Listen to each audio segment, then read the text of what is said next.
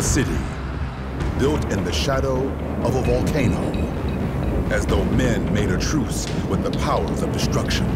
But nature can break such a truce at any time, as this city learned too late.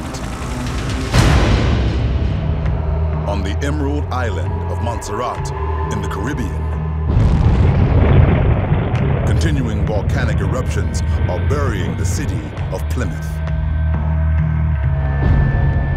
When ash clouds first began choking the city in 1995, volcanologists warned that the worst was yet to come.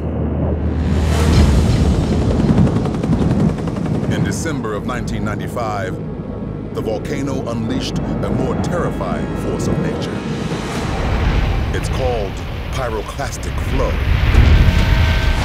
Gravity then drives a mixture of ash, molten rock, and toxic gases downhill like a snow avalanche moving at hurricane wind speeds.